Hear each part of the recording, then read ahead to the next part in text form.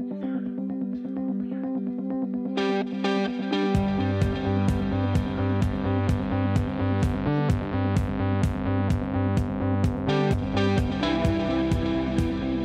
have an education committee, and the committee was meeting. We were intended to be a strategic body that set future direction, things that normal steering committees do. What we were trying to ideate and come up with an idea that would connect the chapter with the business community and the academic community in a way that would give visibility and credibility to project management and the profession of project management through some sort of activity. I came up with the thought, let's have a competition. The project is a collegiate competition whereby project teams are competing to develop the best executable project plan. The plan has to be something that provides value to the business and can be executed. So they have been developing standard project management deliverables over the past 3 months, and those deliverables have been judged. We're going to find out today whose plan won. First thing you have to have is participants, and you have to have schools that are willing to engage in such a thing. And the other key thing that you have to have right off the bat is you have to have an idea of how you're going to judge and who's going to judge. You find the names of community leaders, CEOs, politicians, media people. Here's the reaction that we got when the panel was done. Wow, that's a strong panel. We chose 5 very high-profile, very senior level executives in our community, and by doing that part first, that actually set the stage for schools wanting to be involved, for companies wanting to be involved. That was just a key driver.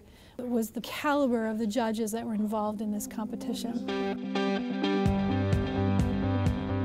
We originally wanted to see if we could get schools that had some kind of a project management program, even if it was a single class.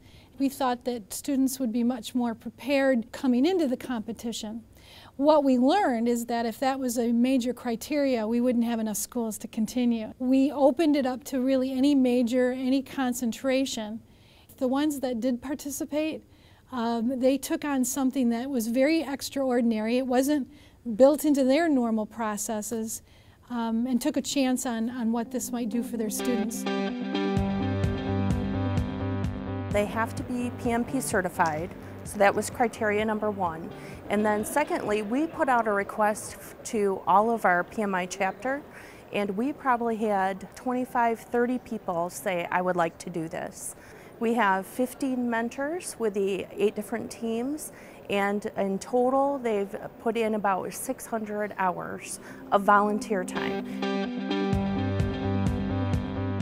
We came up with a list of about 20 to 30 potential project ideas. And one of the members of our education councils read an article in Inc. magazine about Fred Keller, who's one of our judges.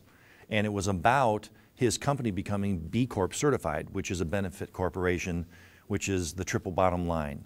Care about the planet, care about your people, care about your profitability. His comment was, perhaps we should have the project be, how can a company become B Corp certified? What project would you want a team to go and work on for you? What problem do you have to solve?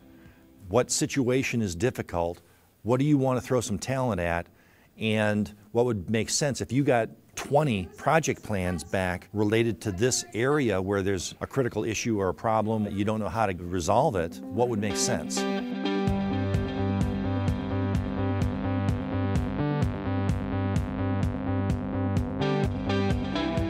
We decided to chunk this competition into 3 phase gates. Students submitted deliverables in January, February, and March. It wasn't heavy front-loaded, it wasn't heavy back-loaded. We made sure that every step along the way, one of the requirements was that they had to submit a PowerPoint presentation. And we did that not just from a scoring mechanism, but so that they wouldn't arrive here today and only thought of that last week. So we built in as much as we could what I'll call contingencies and buffers to try to even out the workload. And so initially with the judges, they were getting this boatload of information that they were wading through trying to figure it out. So our second round, we just said, look, you guys are executives, we're going to scrub it for you. And so we put the PMO panel together. We went through the detail work, and then we gave them summaries, which they could then reflect and look at the page numbers of the summaries and say, okay, it's this and this and this and this, like any executive would. And it narrowed the scope of what we were asking them to do. And really what we're asking them to do is what they do. We want executives to review this and say, would you fund this project? That's real life. Well, there's several things that I think the advantages that we have here for the students. We learned that they have learned how to collaborate as a team. So they went through those stages of forming, storming, and norming, which makes them available or now able to work together as a team. As I'm transitioning from graduating college to going to starting my professional career, it has provided me with job interviews, networking opportunities, and it's a really exciting process. I didn't know about project management before, so everything that we learned during the process was totally new. That, of course, gave us more opportunities for our future career development. So it's amazing. Every single one of our local chapter stats have improved significantly. Attendance, contribution, engagement, volunteerism, all the big measures of chapters have all elevated. This competition is a tool that directly connects executive business leaders to the students. What a gift to have that direct connection, that direct link. Very rare does anybody get feedback from presidents and vice presidents unless you're in that leadership circle. But to have that connection and that learning experience was very rare, and I think of very incredible value. As a chapter, we got the honor to facilitate that.